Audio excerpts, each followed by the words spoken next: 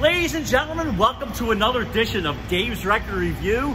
I am once again out here in downtown Philadelphia, in rainy Philadelphia, may I add, with my good friend and buddy and co-worker, Todd Zartman.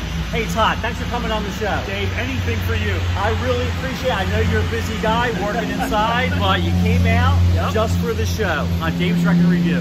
Now Todd, I know a lot about you, Todd. You love to drink Guinness beer. Love it. All right. You like to attend or go to an establishment called JT Bankers. That is correct. All right. Now, where's JT Bankers located? In the lovely Sellersville, Pennsylvania. Sellersville, Pennsylvania. JT Bankers. We're going to give them a shout out. Yep. Please, everybody. For happy hour, a good Guinness, you go to JT Bankers. That's where Todd likes to go. Now, Todd, you also go to a place called Posh. Yes, now, what is Posh? Posh Hair Design in Doylestown, Pennsylvania. Okay, so you go to Doylestown to get a posh haircut. I do. I do. A little bit of a travel, but well worth the travel for a haircut. Now listen, if I had more hair, I would definitely go to Posh Haircut. Okay, but I go to my local haircutter, he takes some 2 minutes, and I go on my merry way. Todd, you also, very admirable of you. You teach students, you're a teacher. I do. And you help them achieve their GED. Yes, yep. Through Bucks County Community College, the Workforce Development Program, yep. Okay, that is fantastic. All right, Todd, the real reason that you're here is, I'm going to ask you a question. Gotcha. Who is your favorite rock group of all time? It doesn't have to be rock, it can be blues, R&B, but who is your favorite musical artist today and of all time? So, you know, Dave, probably the most influential band in my life, or as far as getting me into music and enjoying music, would be the Cars. The Cars. Now, I love the Cars. I love the Cars, and you really don't hear people saying the Cars are their favorite band. Usually you're the Stones, or the Beatles, or Pink Floyd, but the Cars. It's good to know that somebody out there loves the Cars, or Cheap Trick. Those are bands I'm looking for, and today I found it. Now, Todd, what is one of your favorite? Okay, so the Cars have a number of albums. Yes. Now, what would you say is the Cars' greatest album? Well, Dave, you know, it's funny you should ask, because I happen to have the Cars albums right here with me, and this would be my favorite Cars album, right here on top of the stack of 4. This is unbelievable. So do you love the Cars so much that you walk around with Cars albums? Oh, absolutely, Dave. Whenever I'm out and about in Center City, I just walk around with my Cars album collection. All right. Well, this is the Cars debut album. It is. Now, I know a lot about the Cars because I love the Cars myself. The Cars actually formed in Boston in 1976, and they were signed to Arista Records in 1979. And their debut album came out here. Now, Todd, I don't know if you agree with me, but this has got to be one of the greatest debut albums. I don't think it's a stretch to say this is one of the greatest debut albums of all time. I totally agree with you. When you go down the playlist on the back, I mean, it's one hit after another as far as I'm concerned. It's like a greatest hits album. And it was their first album, so go figure, right? Their first album, just absolutely unbelievable. Now, let's describe the Cars' music.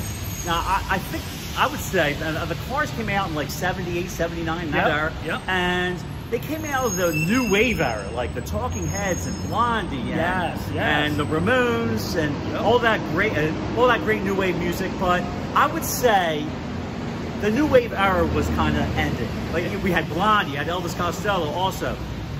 I think this is a combination of power pop and meets new wave. You got it. I think that's well said. I mean, perfectly. That's how I look at it too. Yeah, they were just transitioning from that late 70s new wave kind of feel into that kind of power pop, the 80s, some alternative.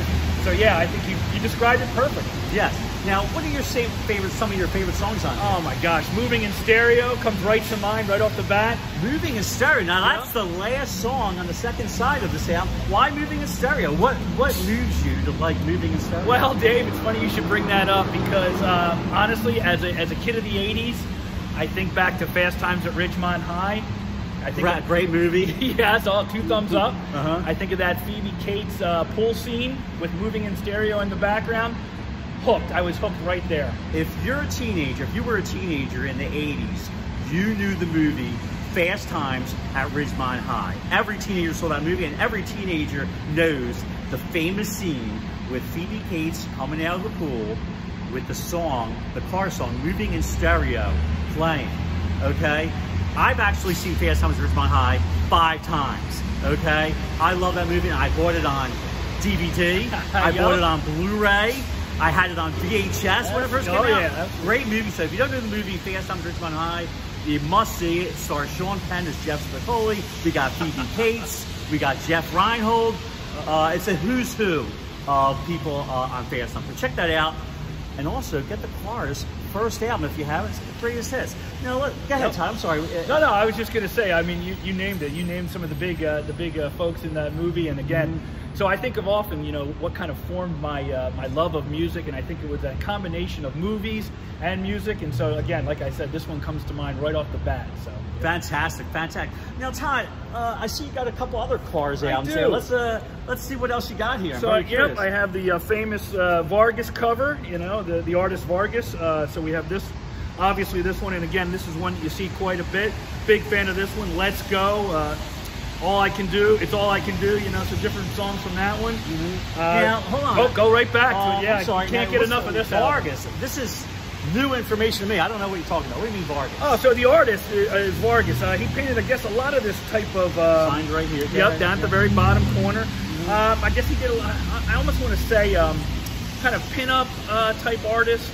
You know, like if you think of World War II bombers, and they used to paint like the pinup art, the pinup girls on them, and so he did a cover for the Cars like this, and so again, pretty iconic cover as far as I think often gets mentioned in like the top 25 covers of all time. Now, I did not know this. This is why I love talking to people, interviewing people about music, because I learned stuff too. So the Vargas cover, iconic cover. The name of this album, folks, is Candy Up. There you go. All right, so great album. I love it. For a sophomore effort. Now, nobody was going to top the Cars' first album, but this is an excellent sophomore effort. Let's Go, like you said. That's All I Can Do. Dangerous Type. How can I forget?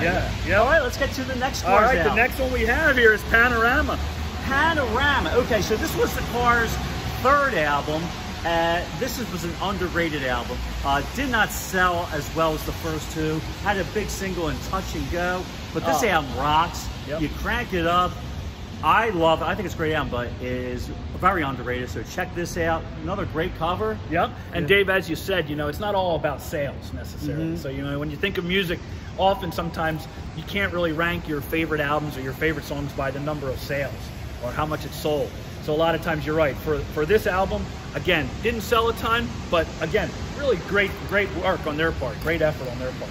Very good point that you say. Very insightful, because, hey, album might have tanked on the charts, but could be one of the greatest albums that you ever heard personally. That's right. All right, so let's continue on. Continuing right on, right here, Dave. All right, so this is a return to form. What's the name of this album? Shake It Up. Yes.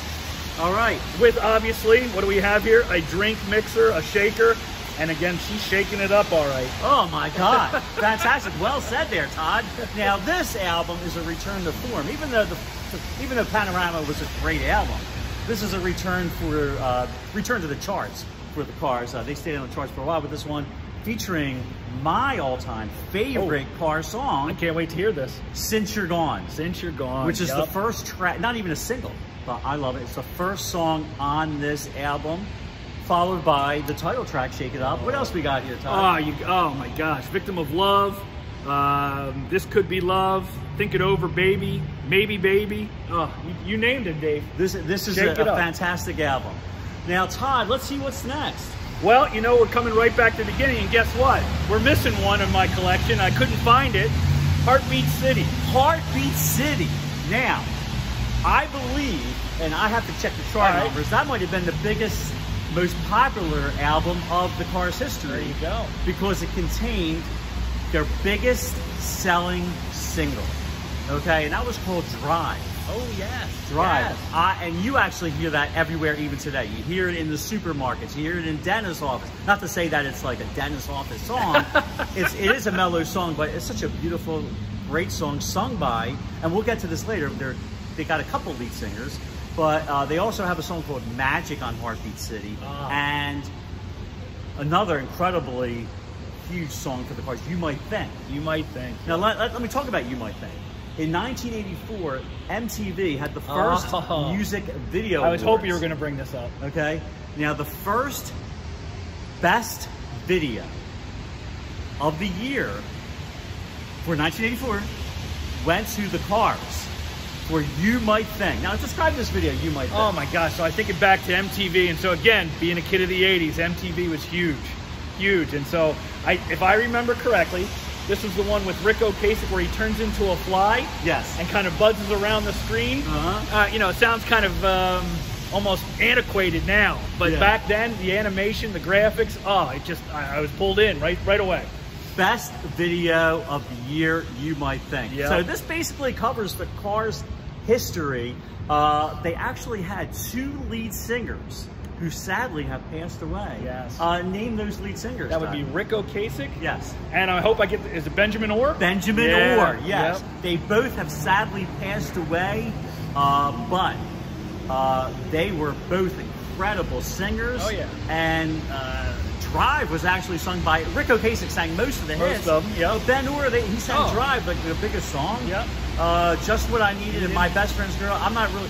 Their voices, believe it or not, do sound a little similar. Yeah. Yeah.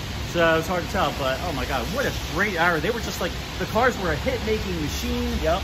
They was pumping one hit after another. Yep. And hey guys, we covered the Cars. We did. We covered the Cars. This is it. So get yourself the Cars' first album, Candio, Panorama, Shake It Up, and Heartbeat City. Check this stuff out. And also, a friendly reminder, you want to check out Jeff Spicoli, played by Sean Penn. You want to check out Phoebe Cates in that famous pool scene while Moving a Stereo is playing. Must see. I'm not going to tell you what it's about. You gotta check it out on your own. YouTube it. Yeah, YouTube. Phoebe Cates coming out of the pool, Moving a Stereo. And also, what do we got? Jeff Reinhold. Judge Reinhold. Judge Reinhold. I said Jeff Reinhold. That's all right. Judge Reinhold. Thank you. Thank you, Todd. No problem. All right, Todd. Why don't you ask me? Because I always like to go out in the streets. I always like to go out in the streets of Philadelphia and ask trivia questions. Todd, why don't you try to get me to answer a trivia question in closing? All right, Dave. So could it be a trivia question on anything, or do you want it to be music related? Let's keep to the theme of Dave's record review. Let's keep ask me a music trivia question. Right. Dave. Okay. So a music trivia question. So would it be a music trivia question just in general for you to try to get, or would it be something like we try to learn a little bit more about Dave Mabon? Like maybe I was going to ask you initially what was the first concert you attended? Okay, excellent question. Okay. And where? Okay, great question.